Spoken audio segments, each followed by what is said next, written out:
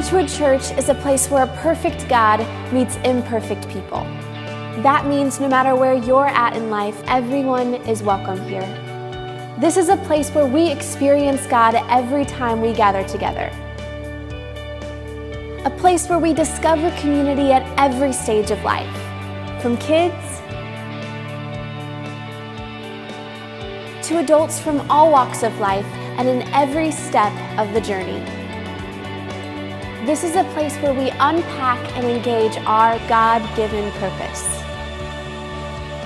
A place where generosity reigns as we live to serve and give back to our generous God, our community, and our world. Because ultimately, we believe that we owe everything to the God who made us and saved us, which is what we're here to do today. So we invite you to join us as we reflect on who God is and respond to all He's done for us, today at Bridgewood.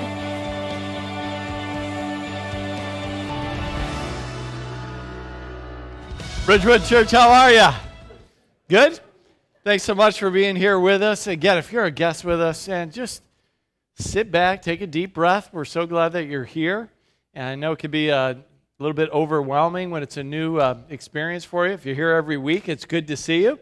Want to also look into the camera and welcome those that are watching online this week. So again, man, you're here. Aren't you glad? Anybody else excited about 2019?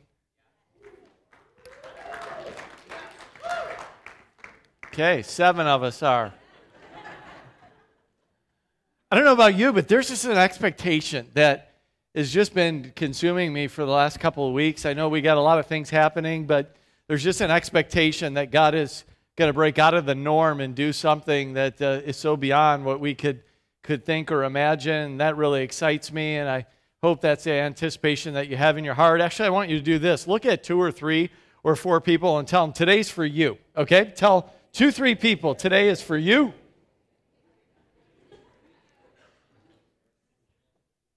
We're beginning a brand new series over the next couple of weeks called Inside Out. And the reason that today is for you and for me is that we're talking about the inside of us.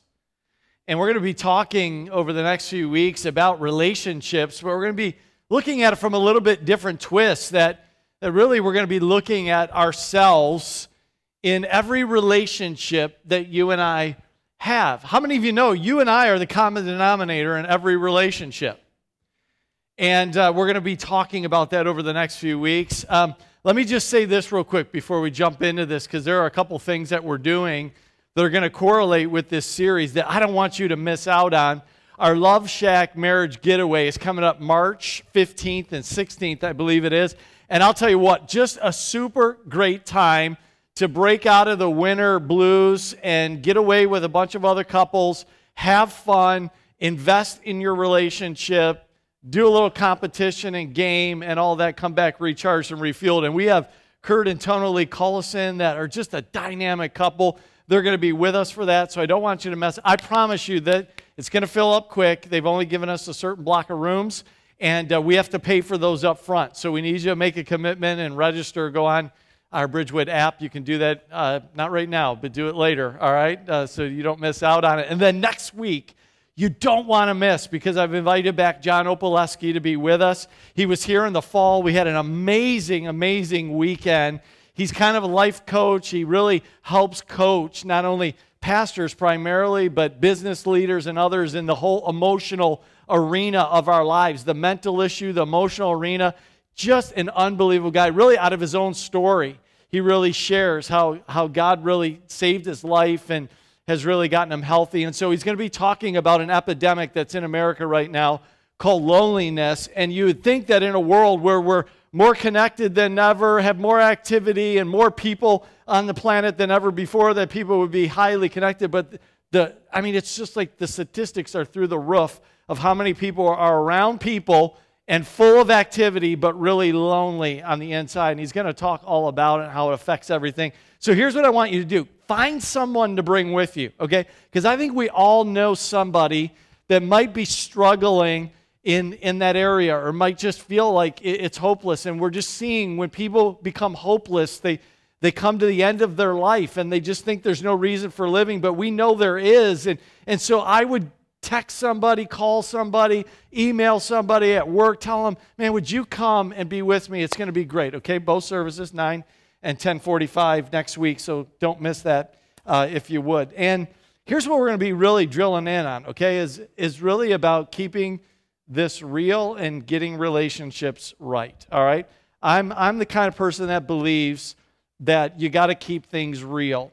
And you've got to talk about real issues. I can get up here and talk about a lot of things. I'm not here to talk about myself or necessarily my own experience or my own thoughts or beliefs and things. We primarily use the Scripture in order to do it, and God has a lot to say about it. But I'm talking about real relationships here, and the reason why I'm saying this is because I'm not talking about text-to-text relationships or Instagram to Instagram or Facebook to Facebook.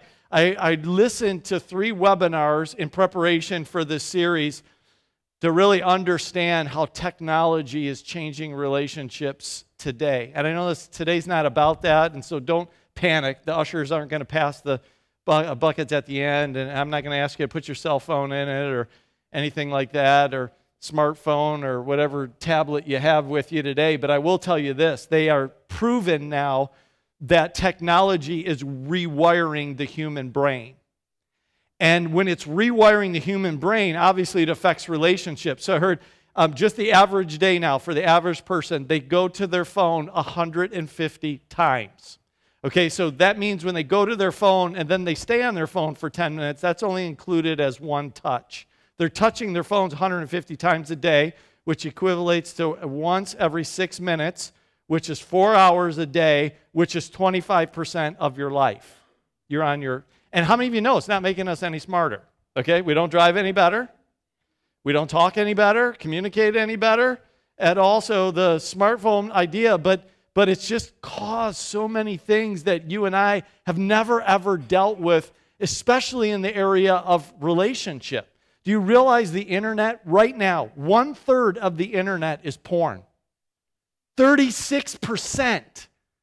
And so we're dealing with an epidemic today that is dramatically affecting relationships. And the ability to have an attention span that will really focus on a relationship that's actually face-to-face, where you actually talk face-to-face and actually do something, not, what we deal with in the technology world. There's all kinds of sicknesses and issues people are dealing with now, like PSA. Phone, let me get it right. PSA, phone separation anxiety. Like you come running in and you're all stressed out and you're worried. And someone's like, what's the matter? The kid's all right? Is everybody okay? No, worse than that, I lost my phone. You know what I'm saying? Like people just can't, they get like people are going through anxiety if their phone's not close to them. And phantom vibration sensation. Have you ever felt like something vibrated, you thought it was your phone and it wasn't your phone? And you kept going to it? That's happened. So it's like literally rewiring the brain. The reason I say all this is that we're dealing today, in order to keep relationships and get them right, we got to be really real with what we're dealing with. And we got to be real with things that we are dealing with today that we've never ever dealt with before, if we're going to have an honest conversation about how we can get relationships right. And what this series is going to focus in on is really helping us to understand and manage our relationships. The Bible tells us that we're to manage 3 relationships, okay? Only 3 relationships. You might want to jot these down. Number 1, our relationship to God. Number 2, our relationship to others. And number 3, the relationship to ourselves. That's what we're managing every single day. Like you can't forget one of them or overlook one of them. You have to manage those all the time in order to be effective and to get relationships right. And so the big idea of this series, if you want kind of the big idea, what's this going to be about over the next few weeks? Here's what it's going to be about. If you want to get relationships right, you have to be right. If you want to get relationships right, you have to be right.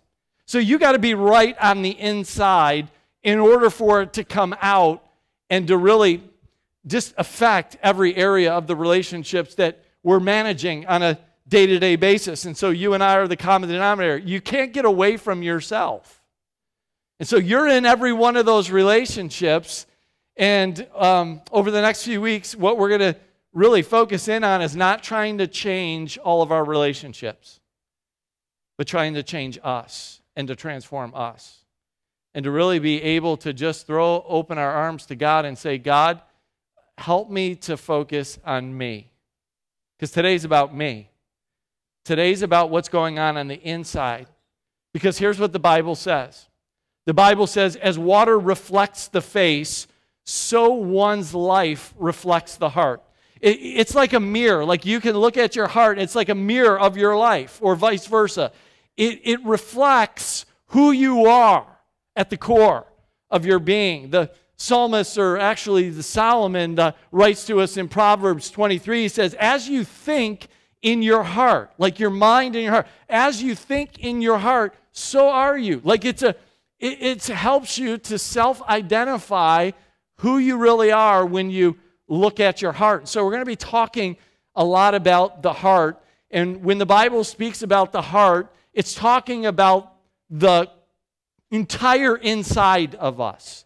Like the core of your being. Like everything that's inside you and I is how the Bible refers to the heart. We know that we have a physical part to us, and we have an emotional part, and we have a relational part, and all those things. But the heart is kind of, just think of your heart as you, as the core inside of you. And then also think about this. Think of your heart like a filter. Everything in life flows through your heart, comes out of your heart, through your heart and out of your heart. So think of your heart like a filter. So if something is wrong on the outside, if something's happening on the outside, it has already come through the heart. It's been filtered through. Has anybody had the awful job of cleaning out their sink trap before? You know, the filter that's in there, or ever clean out a filter before, and you realize that all the stuff that flows through that, it gets attached to it, and it's just nasty. And so you can wash dishes, and you can do all things, and it can look really clean, but look at the filter. And then you'll know what's in that filter. You'll know, man, that's what passed through here. And so think of your heart in that way. And so we're going to focus on that for a little bit today. I want to talk to you today more specifically even about healing a broken heart. Healing a broken heart. Because think about it. If your heart is broke, it's going to impact every relationship in your life. Again, life flows out of your heart. If your heart is broke, if it's hurt, or if it's injured in some way, that's going to come out in every relationship. Your relationship to God, your relationship to others, your relationship to yourself. So last week, didn't Pastor Dallas do an amazing job helping us to step onto the field of life for Super Sunday? And I thought he did an amazing job helping us to understand that when we step on the field of life, that you know, we have all this stuff going on, and walked us through that. Now, I thought he was dynamic, but I thought the Super Bowl was a dud. Anybody else with me? Other than my guy won. So I was thinking about it, but if you watched the game at all, there wasn't a whole lot to watch, but if you paid attention, there were players on the sideline that were hurt or injured that couldn't play in that game. You talk about a bummer, like you finally make it to the Super Bowl, and then it's that part of the season where you're hurt or injured and you can't even step on the field to play. Then there were some players that were actually hurt or injured but just said, I'm going to suck it up and I'm going to play anyway, and they went out on the field and played. Then there were others that actually were healthy and fine, and then they got hurt during the game or injured in some way. And here's the point. In the same way that injury is normal for football, injury is normal for life. It happens. It happens all the time. It happens in relationships. Like the only way to not get hurt is to not play or to not live. But if you're going to live and you're going to play, you're going to do relationships, your heart's going to get broken. Your heart's going to get injured. Your heart's going to hurt. And those things then, if they're not dealt with in our lives, like if we don't go to the inside of us and deal with it, all of that stuff is coming out and it affects every area of our relationship. Think of, again, what the Bible says. The Bible says this: the Lord is close to the brokenhearted, and He saves those who are crushed in spirit. So the Lord is close to those that are brokenhearted, and He saves those who feel crushed, like life has crushed you, a relationship, a person has crushed you in your life, and you're just kind of like pieces. You're just kind of like a blob there, trying to pick up the pieces and move on in life. Where the psalmist says this, that He heals the brokenhearted, and He binds up, like He can do something with the wounds that have come from your hurt or your injury. And so I know we have a very limited, narrow view of brokenheartedness. Like when I say brokenhearted, I'm not talking about you got dumped in junior high. Okay, I'm not talking about you're brokenhearted because your team didn't win the Super Bowl, or you know what, you didn't get what you wanted for lunch this afternoon, or whatever the case. I'm not talking about that. The word brokenhearted, the idea, the concept of broken hearts throughout Scripture is very wide and vast. It has a lot of stuff. There are people that are broken physically. There are all through the Bible people that are broken physically in their body. They're sick, they're diseased. There are people that are broken spiritually, like they just are on this cycle of sickness that keeps them from, they get close to God, then they go away from God. And they get close to God, and they go away from God. There's people that are emotionally hurt and broken, that are devastated in their minds. They think things that they just can't even control or get a hold of. There are people that are broken relationally, like relationships that are separated and broken. And so people are broken in Scripture in all different kinds of ways. So when it says the Lord is close to the brokenhearted, He's having a very wide view of what that looks like. And if we're really honest, and I hope we can be honest during these few weeks, or we're really not going to get anywhere, I don't think there's a person that is here right now that is not hurt, broken, or injured in some way. I was praying through our 21 days of prayer and fasting, and a thought just kept coming over, and I just haven't been able to escape it. I shared it with my wife, and I just said, hon, there's something here. We just want to develop this a little bit further. And I want to be able to live life, and I want to be able to minister to life out of my scars and not my wounds. Think about that. There's a difference between your scars and your wounds. Scars have been healed. Like turn to someone right now, no, don't do that, and show them your scars, all right? Like we all have scars, right? And those scars have a story. Those scars could tell you something maybe stupid you did, or maybe something that you didn't even cause yourself. It just happened to you, but it's been healed over now, and they can be powerful reminders to us, but they could have powerful stories attached to them. But a wound is something that is open, and when you have an open wound, like it affects everything in your life. Like just get one paper cut on your finger and then try to use your hand just for normal activities. It will bother you. It will drive you crazy. It will mess you up. I mean, the stupidest things that you're hurt or injured with have a devastating effect. Now think again, if you're hurt or injured, that's being filtered through every relationship that you have in life. And so that's why we're talking about, and why the good news and what you're going to hear over these next couple of weeks is brokenness and injury is unavoidable, but staying broken or injured is optional. So you can choose to allow that hurt or injury, a heart that's broken and been messed up, you can choose to stay that way, or you can make a choice that I'm going to get in the inside and I'm going to fix this heart, and I'm going to get this heart right, because out of this heart then will flow life, and it will flow into the relationships that I want. So when we're trying to fix something and we don't give God the problem, it'd be like going to the doctor if you had cancer and telling the doctor you can only work on my hand. Like, wouldn't that be stupid? Well, the problem might not be in your hand. So we offer different parts to God, and we say, God, here's the part I'll offer you, but all the other areas you can't touch.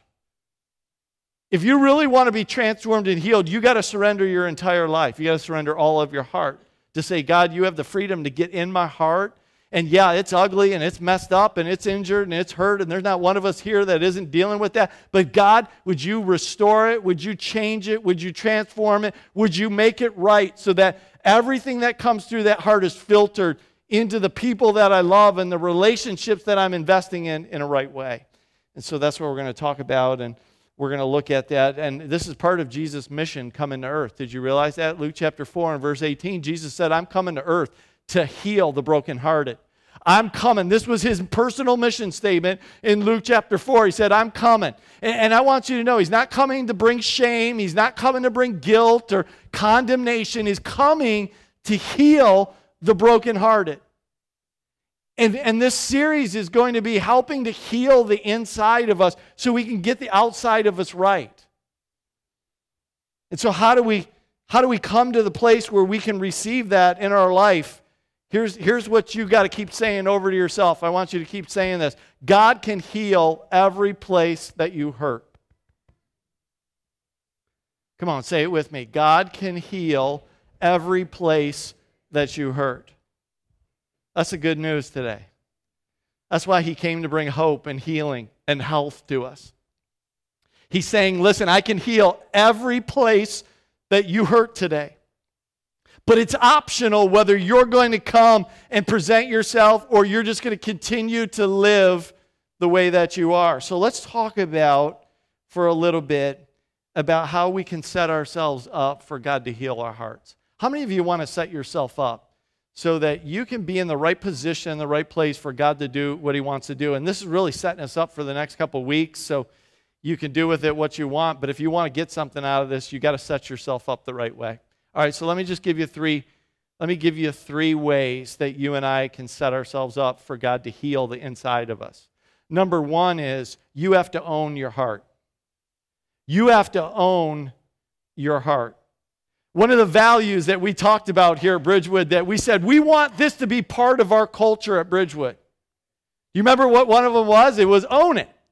We said this is what we want to be, the kind of people that we want to be, because we live in a world that wants to shift blame and responsibility to everyone else. We live in a world that nobody wants to own them.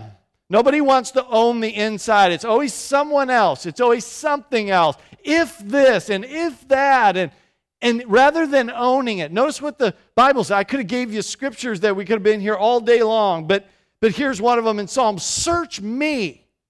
Not search my partner. Not search them because they did me wrong. Search me and know my heart and my anxious thoughts. There's something about setting yourself up by saying, I've got to own this. And I know nobody wants to own anything because in our mind, owning means that you're taking the responsibility. And a lot of times we struggle with that because you're like, I'm not responsible. And so if I take it and I own it myself, the other person's going to think that they won. Well, listen, if you want to play a game of winning or losing, that may work. If you want to change the inside, you got to own it. You got to come to the place where you say, God, search my heart.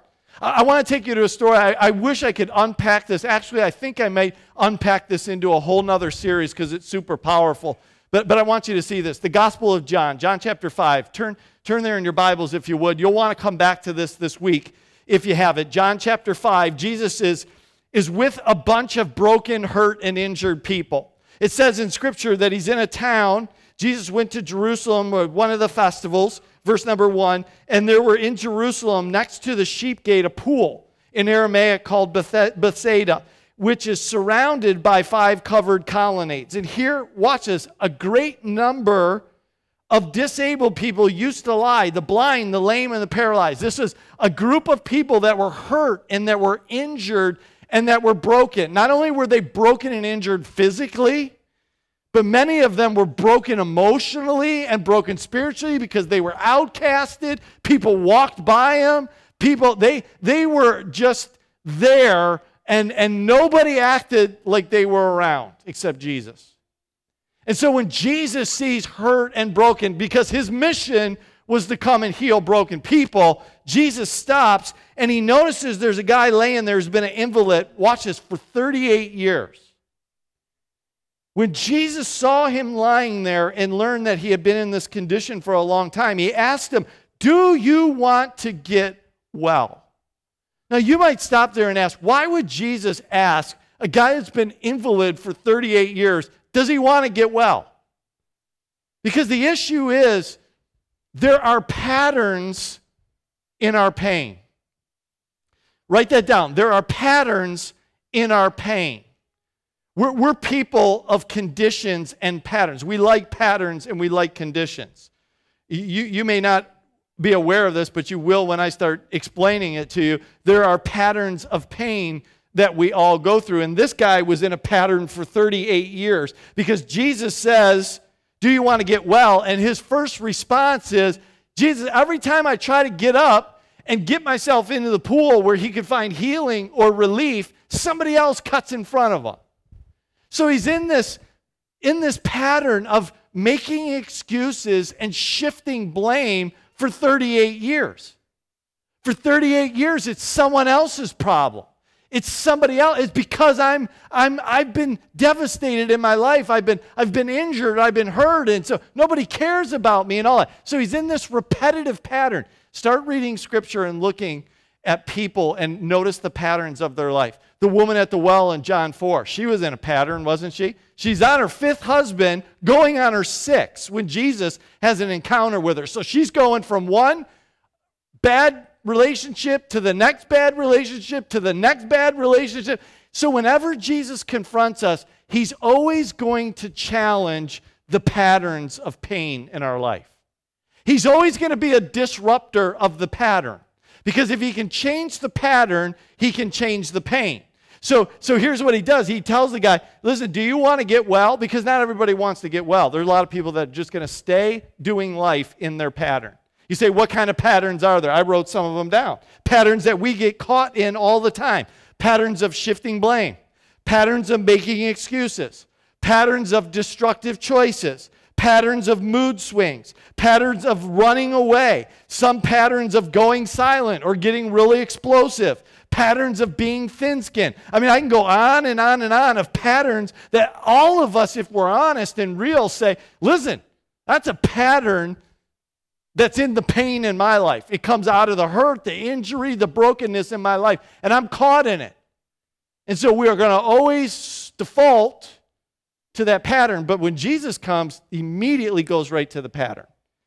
And here's what he says. If you want to break that pattern, you've got to do something that you have never done before. That's the only way you're going to get out of a pattern. And so what does he tell the guy? He says, "Get up." For 38 years, he never did that. Jesus said, "Get up." And when he got up, the Scripture says he's healed. Now, I don't know if he was healed instantaneously. The Scripture doesn't say. There's proof in the Scriptures that some people, it was a process of healing. I don't know if he got up and his knees were, and his legs were really weak, and he could kind of, someone had to help him home or whatever, but he eventually got his strength and his healing, and he broke out of the pattern of life. So here's what God's going to do for us. He's going to help us to go to the inside of our lives, and he's going to go, you've got patterns of pain that you keep going through, that you're stuck in, and here's the question, do you want to get well? And then he says, what are you going to do differently to step outside of that pattern? And church, there are a lot of things that God will direct you to do, and there are a lot of things here at the church that we can help you to do. It's not exhaustive, but we've got growth classes, and we've got classes that are designed like Roots and other ones that will help you to get free from stuff, or Starting Point to help you to develop a loving relationship with God. We've got things, that life groups that will help you have face-to-face relationships and not Instagram relationships, so that you have accountability and you've got other people there that can help you and challenge you. Those are some things that you and I can do in our relationship, but he says, what are you willing to do? Are you willing to break out of that pattern? Or are you just going to keep shifting and making excuses and passing it off and going through your mood swings and all of your anger issues and all of that kind of stuff? Listen, if that doesn't speak to all of us here, I don't know what will. And so you got to own it. Number two, you got to guard your heart. So here's what the wisdom of Solomon is. He says, listen, above all else, meaning top priority, like you can't miss this. Guard your heart, for everything you do flows out of it. Once again, there's the filter. So he says everything in life flows out of it, so you got to guard it. And I know sometimes if you just read a text and just use your common sense, the text immediately implies that there's an opposition against your heart, doesn't it?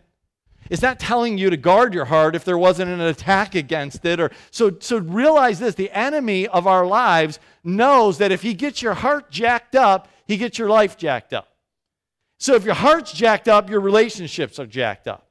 So don't think for 1 minute he's not a strategist that understands that. So that's why the wisdom of Scripture says, guard your heart, because if you get hurt, you get wounded, you get injured, and if you're doing life, it's going to happen.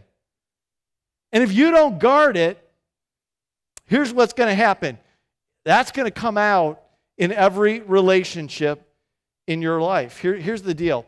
Sin always starts in our heart before it comes out in our behavior. Sin always starts in the heart before it comes out in our behavior. So like David, who wrote this, if you know David's story, he wasn't perfect. David committed big sin. But you know how that sin happened? Because there was something in his heart he didn't deal with. Lust was in his heart before adultery. And anger and cover-up was in his heart before murder. So if you would guard your heart, guarding your heart means this. Church, listen to me. Guarding your heart doesn't mean I'm not going to be in any relationships anymore so I can guard my heart. Guarding your heart isn't I'm not going to trust anybody anymore because they could break my heart.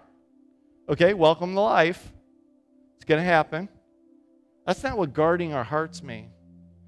Guarding our heart means dealing with the sin in our heart before it comes out in our life. That's what guarding our heart means. Here's what David said. Here's how David said, I guard my heart. I fill my heart with Scripture. He said, Lord, I've hid your word in my what? In my heart, so that I might not sin against you. So that if that life has to come through the filter of your heart, it's first going to hit Scripture. And then Scripture is going to tell you, here's how you need to process this. Here's the truth of what's going on here. You need to forgive, or you need the love, or you need to, and so that will come through the filter of Scripture. If there's no Scripture there, listen, if you're relying on Oprah or some self-help book or the Google or whatever, or your friend, all right, there's no wisdom there to help you get through what you and I have to navigate today through our relationships. But Scripture deals with everything. It deals with every one of those issues that are in our heart. Bitterness and jealousy and envy and anger and lust and all of that stuff. So David knows, man, if I would have guarded my heart, meaning I would have had a daily confession of sin, I would have had a daily transformation and surrender of my heart back to God, I could have kept from doing what I did and destroying my relationship. That's what guarding our heart means. Not walking out and saying, I'm just not going to do relationship anymore. If you do that, you're going to miss out on one of the greatest elements of life, which is relationship. So guard it. Psalm says, many sins come out of the hard and stubborn hearts. There's no limit to the evil things that they can think up. Like your heart has an endless capacity of evil. Like we see that every day in the news, don't we? Like when you think you've seen it all, it goes another level. So if you and I don't bring our heart to God, and I know because I can tell, I can hear hearts beating right now. Some of you immediately kind of crossed your hands because you're like, okay, this is where he starts thumping us with the Bible. And the Bible's so outdated, and the Bible just tells us we can't do anything. The Bible just kills all the fun in my life. Like I can read your minds right now. So think about this, okay? If you go to Home Depot today and you buy a chainsaw, and you bring that chainsaw home and you open the box, there's rules all over it. Don't climb a tree with this chainsaw. Don't hang this chainsaw off a ladder while you're standing on it. Don't use the chainsaw to cut the turkey. It will have all kinds of things. Then you'll get a manual that will be this thick that will tell you don't use a chainsaw, to trim carpet in your house or to do this, and we'll have a line through it. We get that all the time, don't we? Don't put your kid's head in the crock pot. Don't throw your computer in the water, and then you'll see it, and they'll have a big X and a line through it. Here's the deal, right? Listen to me. I'm just being real. You don't get hacked off at Home Depot, do you? You don't start going, Home Depot just doesn't want me to have fun with my chainsaw. Trying to tell me what to do. No, intuitively, you and I know Home Depot's just trying to help you from cutting your stinking arm off. That's what they're doing. And so we hear that and we see that. And here's the deal. We give more grace to Home Depot than we do to God. When God's saying, listen, the reason I said don't have sex before marriage is because I designed it and created it. I know how it works. And I'm trying to save you from a lot of hurt and a lot of pain that will last your entire lifetime. Here's why God says in relationships to forgive and not to hold on to things. Because forgiveness isn't for the other person, the forgiveness is for us.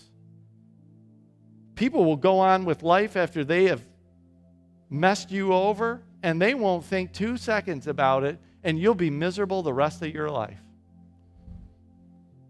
So the Bible's smart. God's way smarter than us, so he got this all figured out. So that's what he tells us. Guard your heart. Thirdly, here's how we're going to set ourselves up. Ready? We're going to align ourselves to God's heart. You got to align your heart to God's heart. So they came to Jesus and they said, Jesus, boil this whole thing down. What do I need to do? There were 613 laws in the Old Testament. Nobody could keep them. They said, okay, tell us 10 of them so we can try to keep them. Oh, they couldn't keep 10. Well, just boil it down. Tell us the one thing. Jesus said, love the Lord your God with all your heart, with all your soul, with all your mind. Other translations say with all your strength. It's the first and greatest command. Then he said the second is like it. Love your neighbor as yourself. So here's what he was trying to help them to understand. There is a vertical and horizontal flow going on here that God totally understands. What he's saying is the capacity to love first begins with loving God in our vertical relationship. And so when you get loving God right, when you get your heart right with God, then you immediately begin to see the horizontal change, the way that you love others. And the scripture doesn't say love others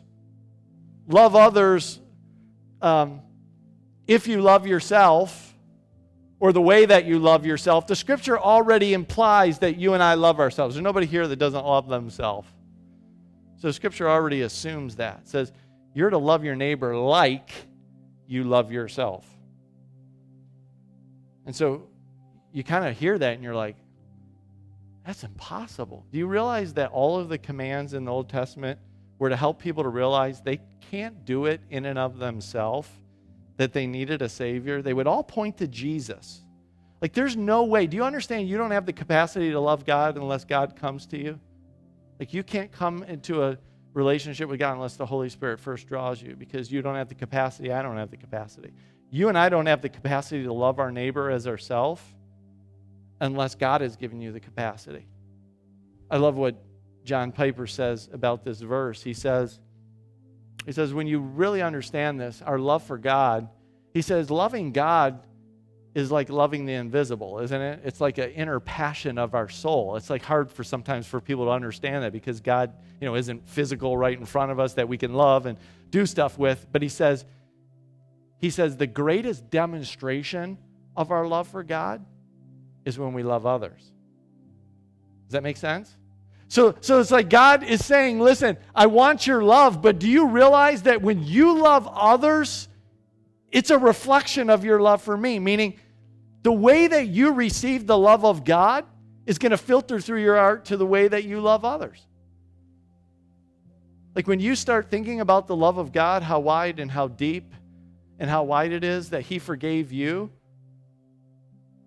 when you messed Him over, when you rejected Him, when you've broken your promises and betrayed Him, and over again, He continues to be gracious and kind. He begins to extend love to you. He doesn't kick you out of the kingdom and say, no, you made a mistake. You'll never, ever come in. You don't get another chance. It's unconditional. When you begin to fill your heart with that, it can't stay in you without affecting the horizontal relationship. 1 John says it's not that we loved God, but that He first loved us. That's really the truth. And so what we're going to do is just set ourselves up by saying, God, I've got to get this relationship where it needs to be in order to get these relationships right. And the more that I'm willing to do that from the inside, it's going to flow naturally. And I'm going to fill this heart with the right things. I'm going to fill it with your love. And so I'm going to expand my capacity to love others and to do things I could never do in myself because I can't do it. But He can help us to do it. Would you stand with me? The band's going to come. And as they come, here's what I want you to do. Would you just close your eyes for just a moment? Let's just get real. Let's just get honest. Don't freak out. We're not going to do anything weird. I just want you to just try to put away the distraction of everyone else or anybody else around you. This is about inside us now. This is about inside my heart, your heart. I'm trying to set us up so that God can do His best work. His best work is when you and I surrender to Him and let Him do it rather than us trying to do it. So we talked about three things. Number one, we talked about owning your heart. So here's what I want you to think about. I want you to think about one or two patterns of pain that you feel stuck in right now. What is your pattern of pain that you feel stuck in, that you keep doing over and over and over again? Because Jesus is here and He's going to confront that pattern and He's going to say, do you want to get well? Just like He did a guy. And it don't matter whether you've been there for 38 years or 38 minutes. He's going to challenge the pattern, because if He doesn't challenge the pattern, then that means He'd have to leave you in your pain. And He doesn't want to do that. He wants to heal you. The other thing we talked about was guarding. A daily confession, an honest laying out of your heart before God and saying, God, I even recognize right now that there's some things that aren't right in this heart that I know are coming out, like lust and anger and all those things. And so, I can try to fool myself, but it's coming out. Like everything in life's filtering through that. And so maybe it's a confession to God and saying, God, here's some things that are in my heart that I'm well aware of. I'm just being honest with you. I'm laying those things to you. God, would you take those? Remember, He's not here for shame and condemnation. He's here for hope and healing and health today. So you can bring that to Him. The other thing is to align your heart. Maybe the reason is that you don't have the capacity to love because you don't have the capacity. You're not loving God to your fullest capacity. Or maybe you're here today and you don't have a relationship with God. That's the first place to start. And it's amazing what He'll do and the capacity that He'll give you. And so maybe it's aligning your heart. So they're going to sing this through. And while they're singing it, even more than singing, I want you to find yourself in one of those three responses or in all of those responses. And we're going to give you an opportunity to bring that to God and to do something with it. All right? So as they sing, I want you to find yourself in one of those three places. Here we go.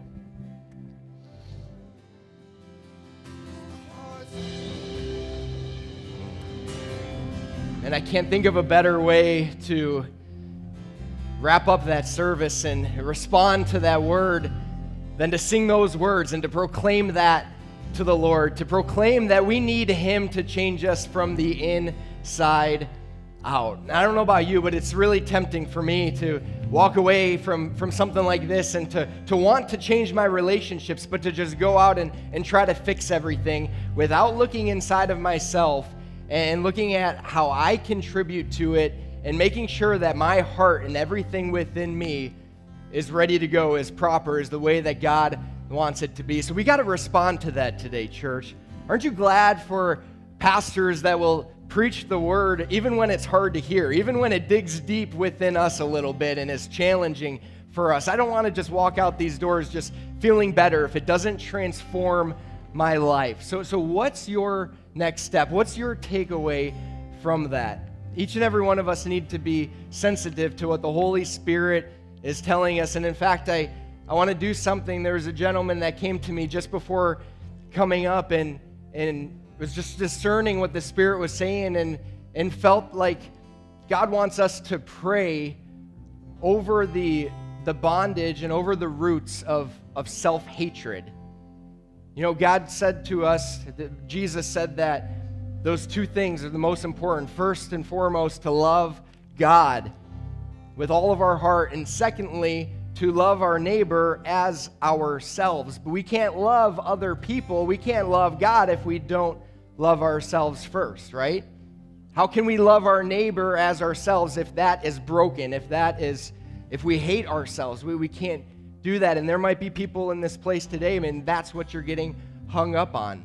And whatever it is, I want to encourage you to bring that to the Lord, to surrender that to Him. So let's pray together. Let's give Him our lives. Heavenly Father, God, we surrender to you now, Lord. We give you our hearts. We give you our lives, God. We want to pray with the heart of David that says, search my heart, that it would be a pure heart, that it would be the heart that you want to give me, Lord, that it's not stuck in bondage and in roots of bitterness, of lust, of sin, of hatred for myself. God, if there's somebody in this room today that is struggling with hating themselves, in the name of Jesus, God, we proclaim that is not what you have for that person, God, that we ask that your love would infiltrate their lives, would set them free in the name of Jesus, God, that we pray against the oppression of Satan to try to make them feel that way, to try to bring that burden and that heaviness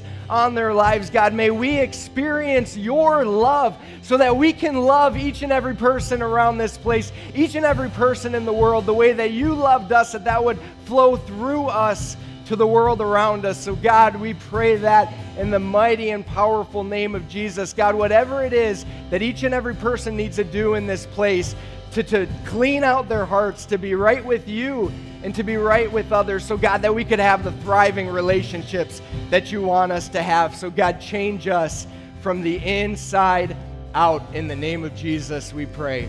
Amen. Amen. Come on, aren't you grateful for God's love in this place?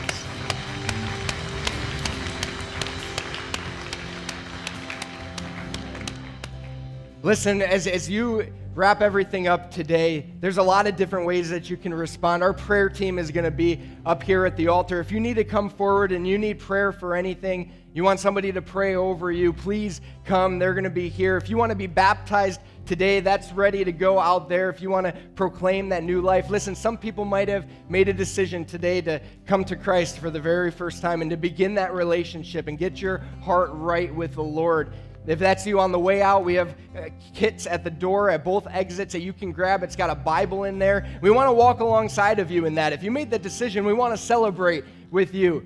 And then that will help you to know what some of the next steps that you can take are. Make sure to tell somebody. Maybe you can tell one of the pastors, or you can tell a friend that you came with that you're making that decision today. We want to celebrate that along with you and just glorify God over that. But whatever it might be, maybe it's signing up for a class, maybe it's signing up for Roots and really dealing with those issues that are deep within you, or Starting Point, or whatever that might be.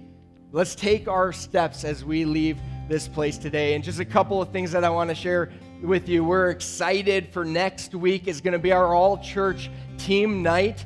That's going to be happening after service from 4 to 6 o'clock at our Bridgewood Goodrich location, Bridgewood North. It's going to be happening over there. A lot of you guys haven't seen it yet and haven't been able to go in that building, so we're going to do it there so that you can see it and walk around the building and we can share the vision of what God's doing. But listen, here's the deal, is that this year, 2019, God has given us an incredible resource and the ability to expand the influence of this church to a new community, to more people, and we need everybody to be a part of Team Bridgewood to make that happen. And that's what that night is all about, is us sharing with you what we're going to be doing and all that it's going to take. So we need you on board. So join us that night from 4 to 6 o'clock. You can see the building and hear about what God has in store for us moving forward. And also, the Weavers, these people over here, are having twins, if you didn't know that, right?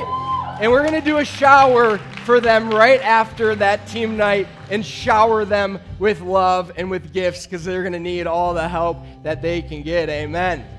Amen. It's going to be good. So, hey, have an amazing day. As you leave this place, remember to sign up for the Love Shack Marriage Retreat. That's going to be great. And then join us back here for part 2 of Inside Out. And listen, last thing before you go, as you're exiting, we have the opportunity to give of our tithes and offerings. There's no better way to respond to what God has done by surrendering everything to Him and surrendering even our finances to Him. So let's worship Him with our giving. If you need to come forward, do that. But the ushers are going to be standing at the door. You can give as you go. But have a great day. Be blessed. God bless you. We'll see you next week.